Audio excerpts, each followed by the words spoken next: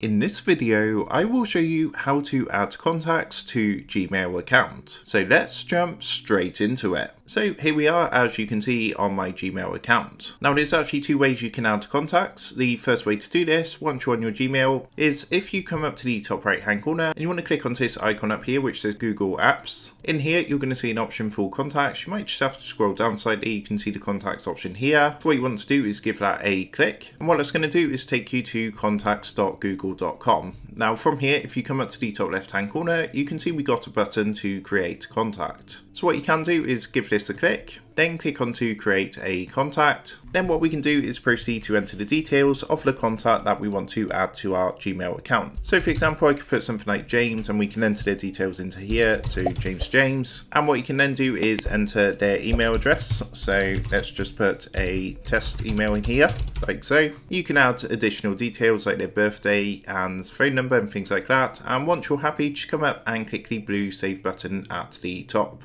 As you can see, that person's now been added to our contacts. So if we come and click onto contacts on the left hand side, you're going to see the contacts in here.